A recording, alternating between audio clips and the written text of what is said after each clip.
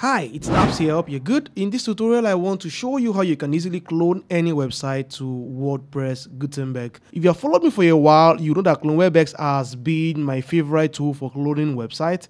It's a fantastic AI tool that will literally help you clone a website. It supports Webflow, Elementor bricks, breakdowns, and now they just launched Gutenberg. I just want to test it out for the very first time, and I want to do that so that all of you would see my experience, and then you can judge whether it is a good tool for you to experiment with. So right now, let's get started. By the way, ClonewebX is a freemium tool. You can use it literally for free, and then you can also go pro to get more. So I would come back to talk about the pricing eventually later, maybe by the end of this tutorial. As usual, I want to do a disclaimer before I go into this that I'm not encouraging you to clone any website. I am only doing this for tutorial purposes alone. Right now, let's jump into WordPress.org. I want to use this as an example as usual.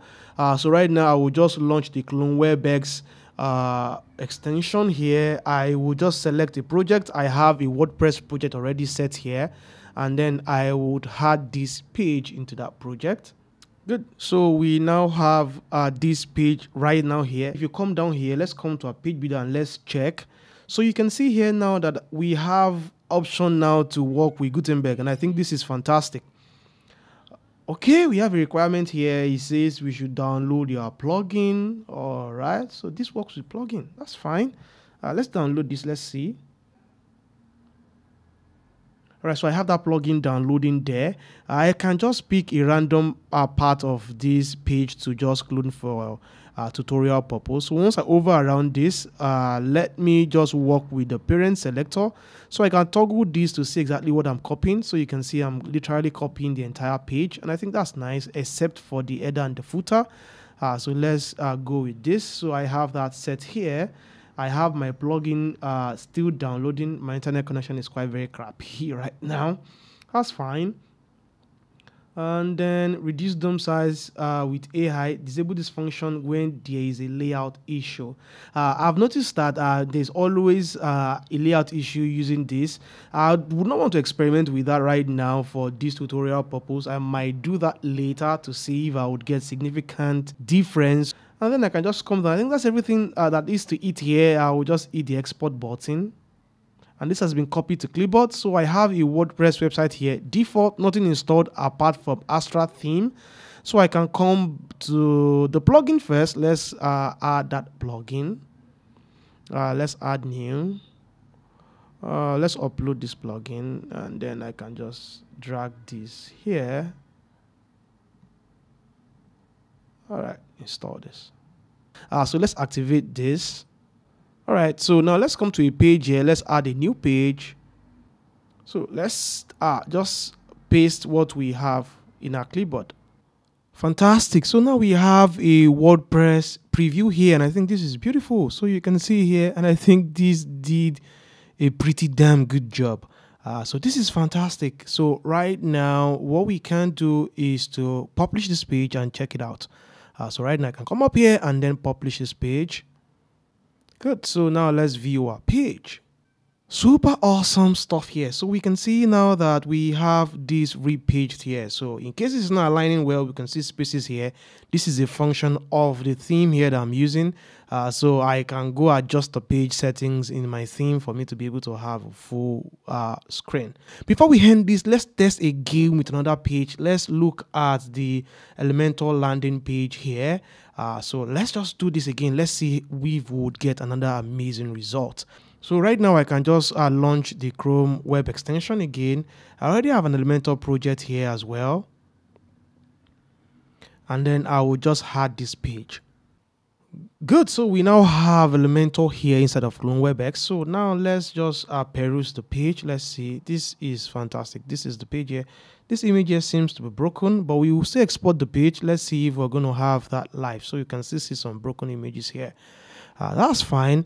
So right now, let's just try to select this. Let's go for a parent selector. Let's toggle this so we can see that has toggled everything on the page, which is fine by me right now. So let me do this. And now let's switch this back to Gutenberg. We have We have a plugin here, so let's just scroll down and then let's export this project. Okay, so we have this copy to clipboard. So now let's come back to our WordPress website here. Let's just create a new page. Let's come here, let's come to new page. And as usual, again, let me paste what I have in my clipboard. I'm doing Ctrl V right now. Great, so we have our result here, and here there should be a background color. It's not picking that. Let's come to the home page here. So you see there is this background color here that it's not picking, but that's fine, I think. So it's been able to pick all the other pictures here. That's good. So you can see here all the pictures here that are broken even inside of the ClonewebX project here. So you can see this is broken here, but right now he's been able to bring it into this page, which is fantastic. So other things here are okay, except of course for this one here, and I think it's fine. We can easily add this ourselves inside of Gutenberg. This is super easy to do, I believe so. So we can just customize this however we want to, and then we can publish this page. Good. So now we can just view this page in a new tab. All right, so that's it.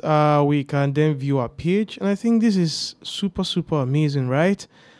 This is good. We are missing on some elements here, and also we have a design here too as well. Okay, now this one is not aligning properly. You can see another issue here, and that's bringing me to that conclusion that sometimes, especially when you have a very heavy page like we have here on Elementor, it's just best for you to clone this section by section instead of having to clone the entire page. You would get the best result trying to do that. So that's it for this tool. Sincerely, it's not a perfect tool. I would not call this tool a perfect tool, but it's a tool that will literally help you improve your workflow. Do not expect that every of the design you have, you would get a perfect clone. Because designs are complex, it's difficult for you to have a tool that would always understand the complexity of every design and it would deliver for you. So if you test it on a page and it's not working well, test another page, whatever it is. In my case here, I can just really redesign this, but this has saved me time trying to design everything from scratch, and that's the best way I see tools like this.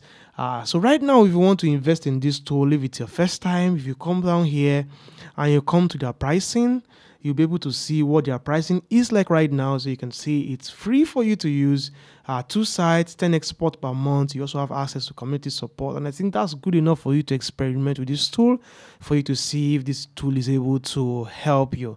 And then from there, you have a monthly package at $8, and also for their yearly plan, you have access to 400 sites, and also you would see their lifetime plan, which is for $240.